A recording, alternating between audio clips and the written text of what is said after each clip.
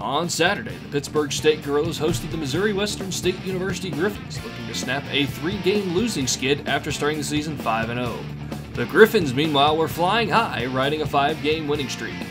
The Griffins started with a bang as quarterback Wyatt Steigerwald would connect with Devon Holmes for a 40-yard completion that set up a Steigerwald 11-yard touchdown strike to Cam Grandy, putting MWSU up 7-0. PSU would be forced to punt in their first offensive possession, but their defense would rise to the occasion, with Keontae Harden picking off Steigerwald in the end zone, giving Steigerwald his first interception in 111 pass attempts.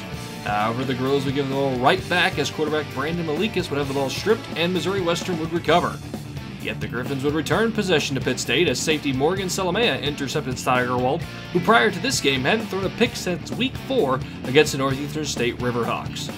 Despite the turnovers forced, PSU's offense couldn't get the wheels turning.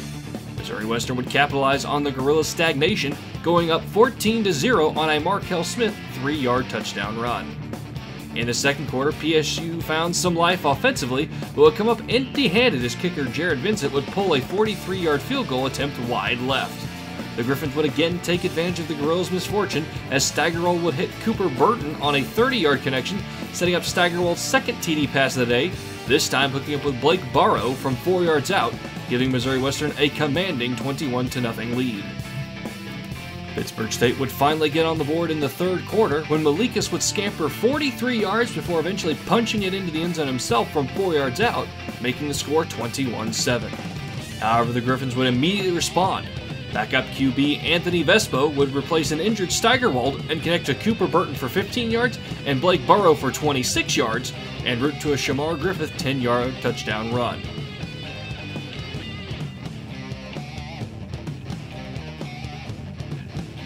Missouri Western would score for the final time when, after a Markel Smith 52-yard dash, Vespa would power his way 5 yards into the end zone, giving the Griffins a 35-7 lead.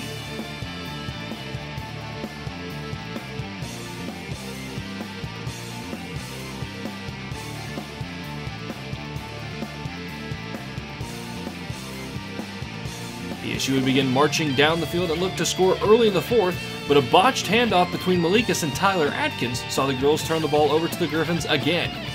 PSU's defense would stand tall, though, and give their offense the ball back with about half the quarter left. QB Max Sexton would quickly get Pitt State down the field due in part to a 37-yard connection to Bryce Murphy, leading to an Atkins 3-yard TD run. PSU's last touchdown would see Sexton hit Lorenzo West from 29 yards out, giving us the final score of Missouri Western 35, Pittsburgh State 21. The Griffins improved to 7-2 and returned home to take on the University of Nebraska Kearney Lopers, while the Gorillas fall to 5-4 and travel to Topeka to challenge the Washburn Ichabods.